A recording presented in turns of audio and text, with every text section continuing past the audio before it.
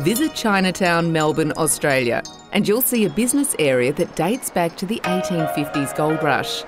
You're standing in the location of the longest continuous Chinese settlement in the Western world. Just 2 blocks away is the office of the Australian China Business Council. Before 1978, China was a closed, small economy, and in the short space of 40 years, it grew to the second largest economy in the world. And what does that mean for Australia? China is now our #1 trading partner. Chinese companies are very welcome to invest in Australia. We are not a nation of savers, and we need foreign investment to maintain our quality of life, to create jobs and economic growth. We're 5 kilometres from the Australian city of Geelong.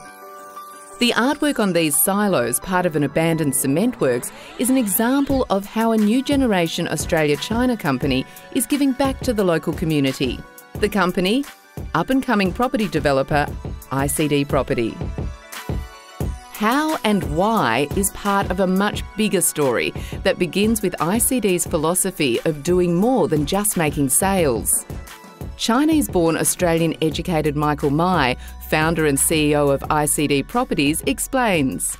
My approach for business is to have fun, do good, make money, because have fun is not just like being playful. It's more about enjoy, being passionate about what you do.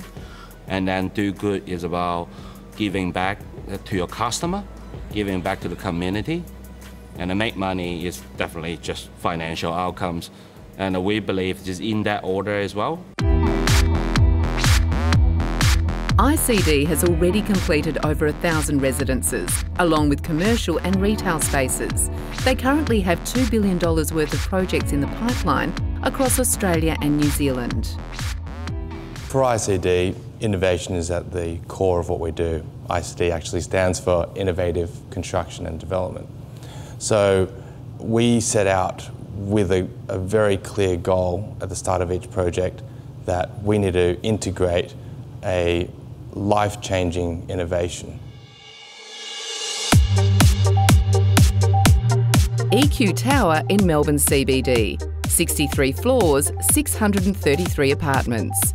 This is one of the tallest buildings in Melbourne and a good example of ICD's life-changing innovation. The development here, in line with the concept of giving back, is reframing the way developers engage with the local community. The hawker concept on the ground floor of EQ Tower is a community dining and start-up concept that has changed the Melbourne food landscape. It's all about the hustle and bustle of the street. It's, you know, the food, the vibe and the smells that you get in a hawker centre is second to none.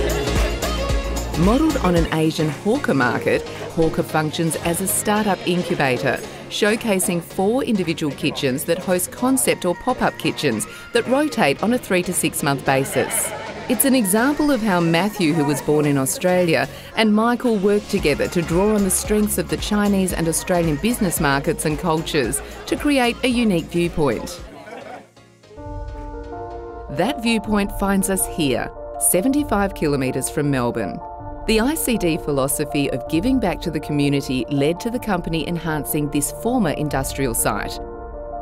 Although they don't own the site, it's next to their residential development, Jen Finesford. These unused silos, long considered eyesores, were painted by Geelong-born, internationally renowned street artist Roan, commissioned by ICD. Bruce Harwood, Mayor of Geelong, explains. It came through the Arts and Culture Department of the Council, talking to the community what they would like to have seen up there. So, and that translated into you know, the Korean records from the Wadawurrung traditional owners of the land, which is a great story. Cor Horston, who worked at the cement works for I think over 35 years, so he had a great story to tell about the history of the site and the operations. And then Kelly Cartwright, who's a great story, local girl, Paralympian, dual gold medalist. So we really touched on the community aspects and people who are involved in the community and have a real good story to tell. So that was translated onto the silo. So I think that's one of the main reasons it's become so popular. In addition to benefiting communities associated with its projects, ICD partners with some of Australia's leading charities and not-for-profit organisations through its affiliated charity, the My Foundation. One program is YMCA Youth for Causes.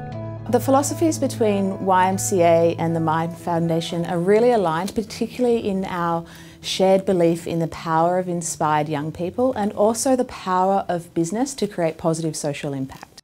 My Foundation is a family-run foundation. It's a vehicle for us, for the family to give back. And what of the future?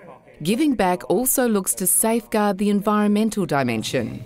We've got some really exciting projects to work with great partners in the community. We've got some projects that are working with organisations that care a lot about the sustainability of our land, and that gives us an opportunity to see how that can be best integrated into development. Working closely with local government and partners like Heritage Victoria, ICD has developed their Jen Finesford site as a casebook example of how to turn a former industrial site into a sustainable community with a green future. Here in Sydney, the sustainability challenge is different. To preserve the integrity of an iconic landmark while building a boutique hotel and residential tower. You know, the City Tattersalls Club, 120-year-old heritage club, where we're going to help with the sustainability of their club into the future.